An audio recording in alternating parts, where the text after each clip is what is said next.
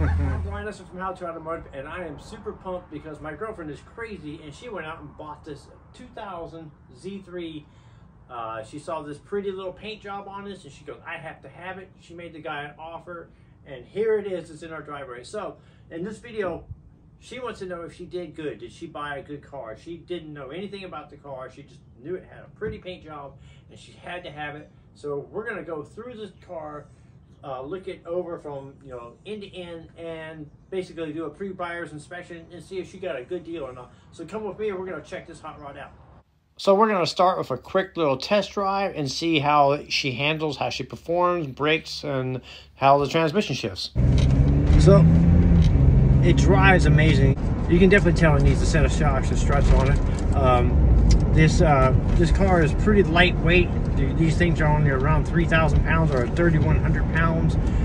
So it's a pretty light car, so you don't need like massive amounts of horsepower. This thing is a very zippy little car. But for now, I'm just excited to have a fun little car that we can take out on the weekends and zip around and just, have fun. To a spot where we can give it the beams here and see what she's got behind the engine here. See if she's got some ponies. So far, it's like I said, it's peppy. Give her the beams here, make sure this car is by, and then we'll hammer.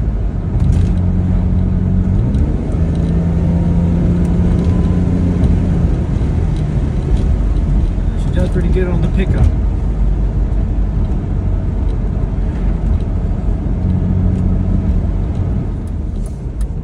Here's a little windy little road in my neighborhood here.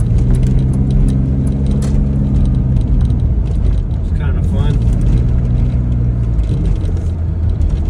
We can't get too crazy. It is,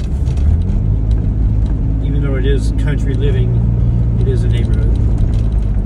But it does have some fun corners.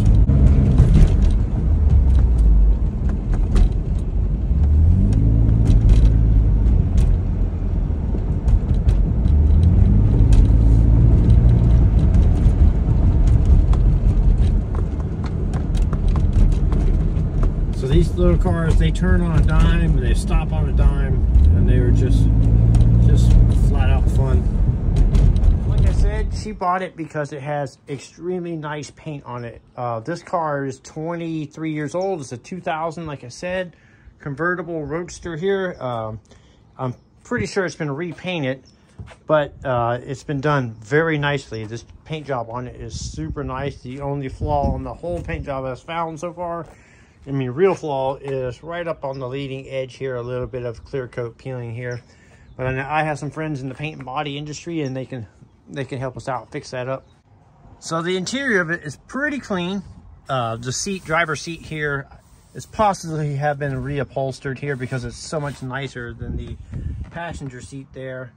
Like I said, this car has not been cleaned up or anything. It's just the way she found it. So this vehicle has not been cleaned up or anything. This is exactly the way she found it. She only paid $5,000 for this vehicle. It has 160,000 miles on it. It does have some flaws.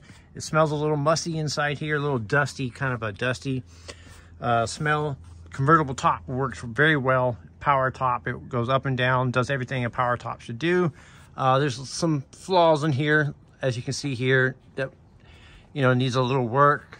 The back window here is a little cloudy, but other than that, it's in good shape. It does have an airbag light on. I noticed one of the problems it has is the lock tumbler here is not, either the rod fell off or something, so the key doesn't work here. So you got the door panel off. That's the reason why the door panel's off, so we can look into that and fix that.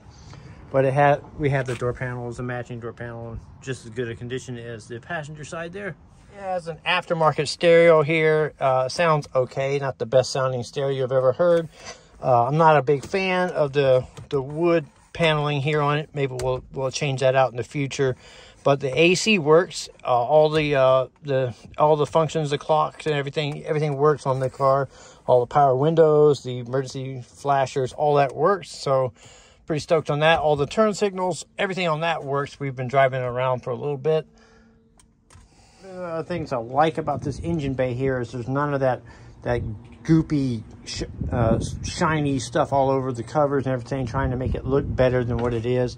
It's just clean. Nothing, no dressing on it or anything. So everything is dry and you can see exactly everything you get here. There's nothing being hidden. So that was a good sign. So at some point in its life, somebody tried to make it look like an M car. This is not an M car. This is the 2.8 liter inline 6 engine here. But overall, you know, looks to be in pretty good shape just from first glance. Everything is there. Everything is hooked up. Nothing missing or anything like that. All the covers are there. I did notice a little bit of leakage here at the crimp here on the quick connect radiator hose. No big deal. But no overheating issues or anything. We've been driving it for a couple of days now. It is due for some service, like oil change, according to the service indicator on the dashboard is due for an oil change. I'm almost positive this car has been repainted, but they did a good job because there's like no overspray on the fenders or anything like that. All the fender linings, all that stuff is there. The headlights have definitely been replaced. I actually think they've been sprayed fogged in, like a tinted color. Looks like there's a little bit of paint right there where it's been fogged in, so it kind of has a custom look to it. Like I said, the AC works fine. So it's really common for valve covers to leak on BMWs, and overall, if it does, it's just barely leaking. It's not nothing, no major drips or runs or anything, so it looks pretty good to me. So I'm not going to have to do that for a while. Another common oil leak on it is the oil filter housings here.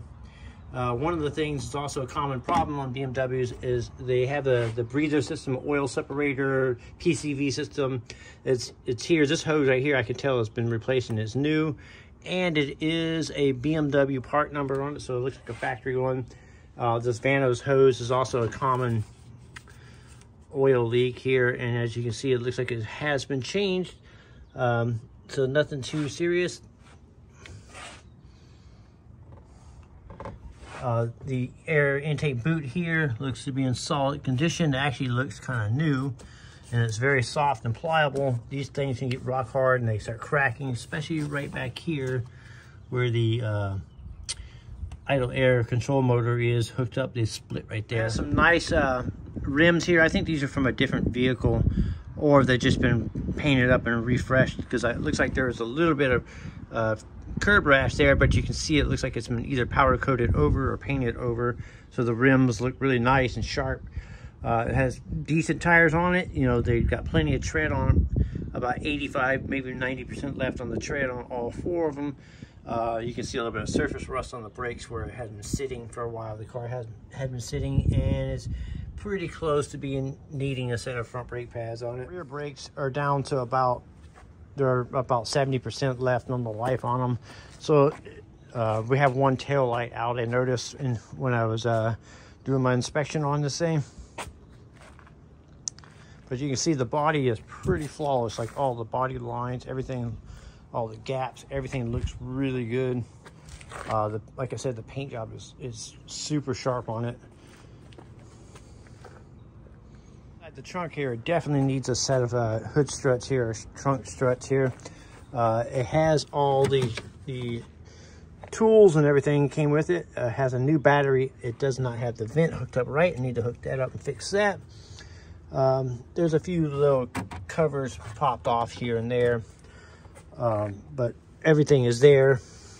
Inside here is a CD changer. I do not know if it works or not. Probably does not.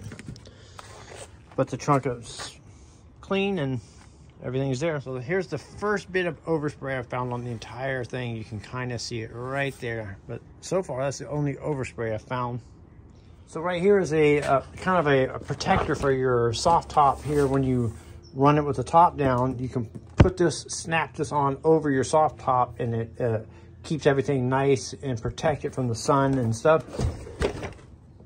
So you can kind of see how it goes, how it stores in the trunk, and then how it also snaps onto the top of the cover and just makes everything smooth and clean. All right, so we're under here, and you can tell it's had oil leaks in its lifetime, but there's no active running, dripping oil anywhere, which is pretty awesome. So this car has been maintained. The shocks and struts here or the struts I should say, definitely look to be original equipment and never been replaced. So like I said, the front of the vehicle here, everything, the belly pan, I'm not sure if this car had a belly pan beyond this point or not, but the front belly pan nose portion of it is here. This vehicle is low, so you can see how it scrapes on the parking curves and stuff, but everything is there. It did have, or does have, a coolant leak, so I need to look into that and pressure test it and see if that's active or if that's an old leak there. So I'll have to run some pressure testing here. So we'll get the pressure washer under here for sure, and we will start cleaning this up and making sure that there's no active oil leaks. But I think these are old leaks that just didn't get washed off. Maybe a slight little bit of an oil pan leak right there, but not too bad. Definitely something we'll probably tackle in the future. The control arm bushings back here in the back, they have a little bit of wear on them, but there's no play in them yet. But I'm sure these joints here are bad. So at some point I will put a set of control arms and rear bushings on it, radius bushings there. And then I will probably swap out some struts here for something. I don't know if we'll do coilovers or just put something OEM backing on it. This car is just a fun little car to drive. As you can see, the exhaust is all there. It did pass smog and it didn't have any issues going through that. And all those readiness monitors have gone through. And I don't see any signs of frame damage or anything like that on the front of the vehicle anyways. So now we're going to jack up the rear and go back in the back and see how the back of the car looks. So far I think she's done a pretty good job, or got really lucky buying this car, you know, without, you know, getting an inspection or anything. For an impulse buy, I think she's done so pretty good. All right, so we're underneath the vehicle and we're looking around the wheel wells and quarter panels in the rear of the bumper and the subframe and the trunk here, looking for any evidence of, you know, smashed in or bodywork or anything like that. And there is zero evidence of anything like that. That's the original bumper on the car that you can see here, the aluminum bumper behind the cover. That's all original. So that is really good sign here. Turn around here, the differential looks good, no leaking out of the differential or the axles or the axle seals. The shocks are definitely older. I don't know if they've been replaced or not, but they are definitely in probably need of replacement. But overall, I'm really pleased with everything I see. There's the evap canister over there. The fuel filter down there, we'll probably change that out just because who knows how long it's been. But the rocker panels are all there and intact, and those little scrapes you actually see on the subframes on the right and left on there from us in our own driveway here. So this is a stock exhaust, no frills, you know, everything is bone stock under here. It's kind of what you want to see when you find a car like this. So now we can have some fun with it and we can mod it up if we want to. All right, considering that this is a 20-year-old car or 23-year-old car, I think it's in pretty awesome shape. I think my girlfriend got really lucky and she scored a good deal, a good car, and a good fun car. My question for you guys is, what do we do with this car? Do we just do some maintenance on it and get it and freshen it up a little bit and just drive it? Or do we mod it up a little bit and have some fun with it? Maybe do some autocross or something like that with it. One of the things I want to do is take it out on a spirited drive, like out on a mountain road or something like that. So I think that'd be super fun, and I'll get my chance to do that really soon. One other thing is, should we mess with my girlfriend? Should we tell her it's a piece of junk? Looks like it's been in multiple car wrecks, and just mess with her a little bit. Tell me what you think in the description of the video. I'm Brian from How to Automotive. I'd like to thank you guys for watching and encourage you to subscribe for more cool videos like this.